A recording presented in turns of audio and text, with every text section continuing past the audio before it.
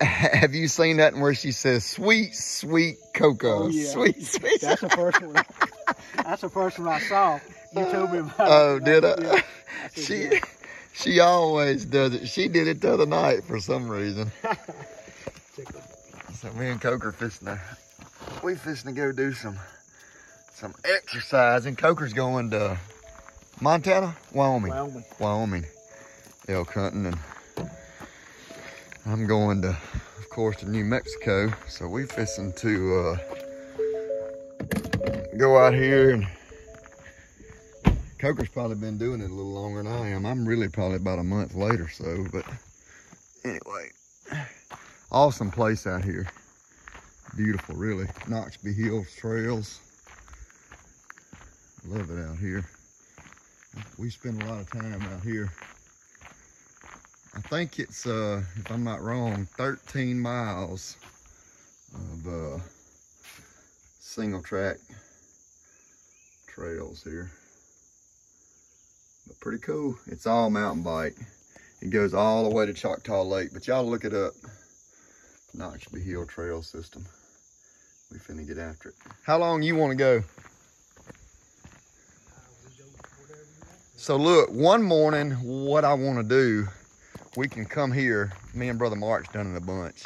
So you get on that gravel road, and I want to do it before we go elk hunting. You go all the way down. It's a 7-mile loop, and you stay on the gravel road. But that road goes all the way down, takes a left, and comes back to here. Come back right there. Yeah, I mean, well, you get back on this road way over yonder. Okay. At another place, but it's 7 miles. But here, I don't know. We got a couple different things what we can do. I think we can cut this 4.3 into like a 2.5 or something. But it's 11.6. I said 13, 11.6 one way to Choctaw Lake, but it's still pretty dang cool. Oh, Coker, this is about as pretty a country for being in Mississippi. It ain't the mountains, but I don't know how far down it is right there. But it's a long ways. We used to come up here in Aiden, boy. See, the trail's gonna be way down there. He'd take off when he was a little fella, yeah. Down that hill, down that here he'd go. So these yellow signs go to the lake, and there's some orange ones when you're coming back, and they go back to Sheep Ranch Road, which is where we park. It's kind of the way that works. It's really ain't like you're gonna get lost being in here. It's been 23 minutes so far. We're gonna try to do about 30 and then turn around and go back. Good bit of turkey scratching in here, in places.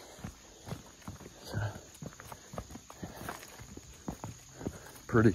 I saw a hen with a group of little ones yesterday. Really? About big as a chicken. All right, we just traveling on. Elk Shape 2021. Coker, where he's going, he's getting in more shape for the grizzly bears, so he can run for them than he is chasing the elk. There's lots of grizzly bears. Outrun the bears, yeah. Outrun the guy. There's lots of grizzly bears. Yeah, you ain't got to be the fastest. You got to be just the fastest and faster than the guy you with. So that's what Coker's gonna be doing, outrunning the grizzlies. All right, we're about 30 some odd minutes into it. We're coming out of this big bottom here, and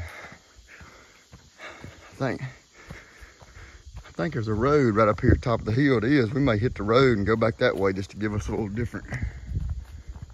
different scenery. And here, trails in great shape though. I don't know, we may not, Coker. Look and see, I'll look at it on my maps. We're gonna go cross country out here and hit the road just for going up this hill. Should be going straight to it though, I think. Oh yeah, look at there. So if you go right, like I said, you just go, and it's about, seem like 1, 2, 3 left, and then you come back out on that main sheep ranch road. Oh yeah. 1.69. So 1 mile and 3/4. Now we'll go back. Took us about 31 or 2 minutes to get here. Yeah, there's the gate. So I know where I am now. There's the gate. Pretty cool. Now we'll walk a little Pretty Gray Rock Road. Headed back. So this road has a gate on it. It's closed all the time. There ain't no deer hunting traffic in here. It's closed during turkey season. You're either gonna walk or you're gonna ride a bike. One of the two. But you ain't riding in here in a motorized vehicle. So, all right, I'll see y'all in a minute. Neither one of us bring no water. I ain't real sure what we was thinking about that, but we didn't. It's in the truck though. That's always good. It'll get us back to the truck. One thing I could do or not do to, help you make my hunt a success, he said, be physically prepared. In shape, yeah. Yep.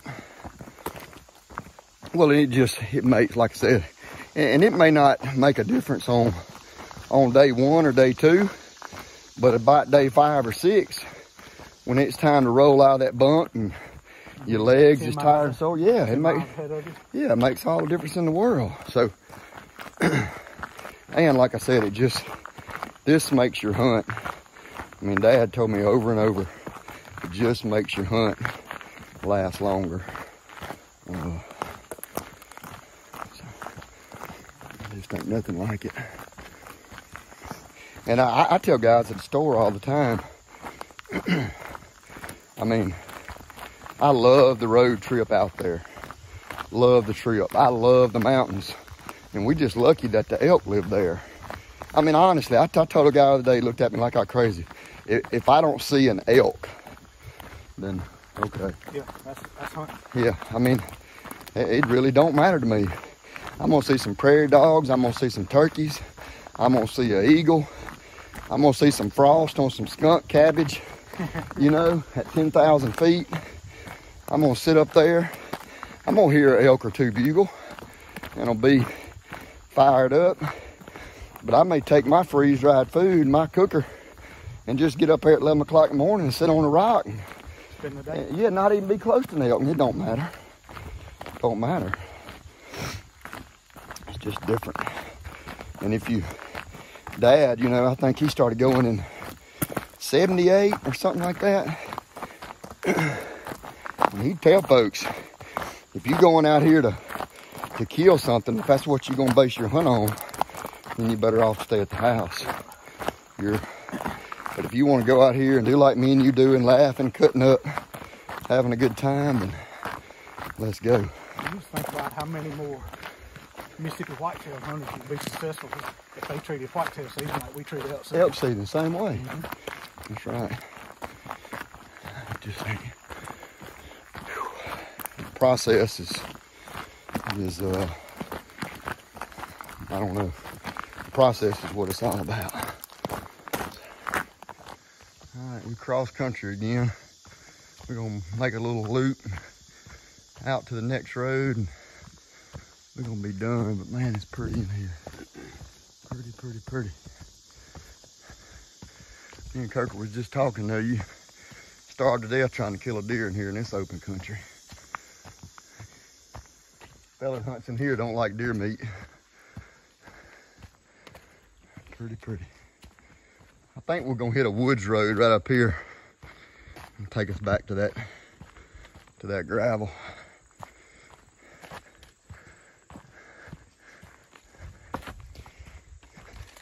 We normally, the bull I shot last year, he's 33 yards, and I knew when the arrow left my bow that it was money, but I lost track of the arrow real quick.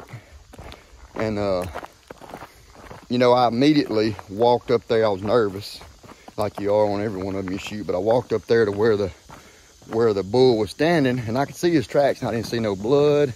I went probably 30 yards, you know, nothing. And I was aware of him crashing. I told Dad, I said, man, first of all, I think I smoked him. Second of all, I know I heard him crash, but I never heard him do the death moan. And I hope you get to hear that, because I've heard 7 or 8 of mine do that. They kind of whinny like a horse.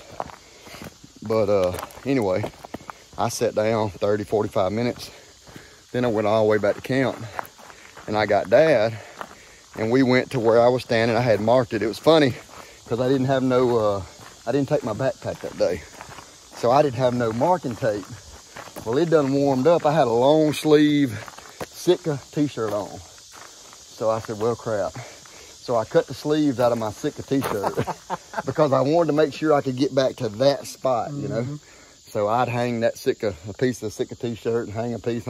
Anyway, we went back to that spot, and I actually used it for a headband the rest of the time. And we walked and walked, man, couldn't find no blood. And we probably didn't find blood, Coker, for, it was probably 75 yards. And then we started finding blood, and he was dead in 50, piled up. So I did hear him die. So 3.41 miles. 3.41. So we are back. That was a pretty good walk. Looks like somebody's here from Rankin County. It's hard to believe people come all the way down here just to walk, exercise. So anyway, it was good. We'll try to do this several more times. Just open the truck and get us something to drink. And appreciate y'all following along. All right, so me and Coker went and exercised. I got my camper all cleaned up from East Coast Pro, washed it, got her shined up. Now I'm fixing to take it and park it. What are you doing? That's wet. I washed it out. Huh? Tell everybody, hey, they hadn't seen you in a while. Hello. What have you been doing inside? Nothing. Well, you've been doing something. Cleaning. Cleaning up. Whoop. How about just fill out of that thing? You don't want to ride with me and Mr. Coker? Nah, I have to clean. Huh? I have to clean. Well, tell everybody what tomorrow is for Ainsley Rue. It's not school. It is my, I give Miss Boyston my school supplies, and then the next day is my school. Oh, so Tuesday's like the first full day of school? And what grade are you going to be in? First. Whoa. Reckon you'll be the only kid there that's got a YouTube channel? Probably. All right. Well, me and Mr. Coker are going to take the... One time I was in vacation Bible school, and one time I told Miss Grace I had a YouTube channel, and this girl Kenzie in my class, she said, you have no YouTube channel. What did you tell her? Yes, I... What did you tell her what the name of it was? I didn't. And she still didn't believe me, but kids can be cool. Kids can be what? Cool. Cruel. All right, we're going to take the... Guys, did you know there was this famous dancer who did the moonwalk? Did you know if you're doing the moonwalk, did you know when you do it, you have to go forward? You have to go forward. What was his name? Michael something? Michael Jackson. Yep. All right, well, me and Mr. Coker are going to take the camper down to the shop and park it up, okay? All right, see you in a minute. All right, guys, so I don't even think I videoed when I brought my camper down here. I got it backed in under the shed here, but I am about to do some grass spraying, so you don't have to get up under here and do no weed eating and stuff like that. So I'm about to spray and try to kill all this old grass up under here where the camper's at,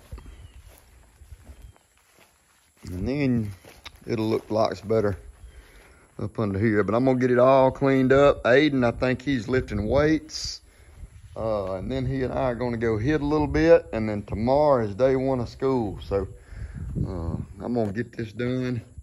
That's gonna pretty much wind us up today. So appreciate y'all following along. I hope you liked the video of me and Coker walking this morning. We got a lot done, just trying to get in elk shape. So again, I think I mentioned, or I don't even know if I posted the video yet, but I got some old elk videos. Like I said, my camera's gonna be turned wrong, so it's not gonna be full screen. But if that's something y'all might be interested in, just let me know in the comments. Hey, we want to see some of the old elk videos. And it's nothing great. It may be some elk bugling, kind of the places that I've been hunting. But I can probably put them all together in one video. But y'all can let me know. Thank y'all for following the Fanchers, and we'll catch you next time.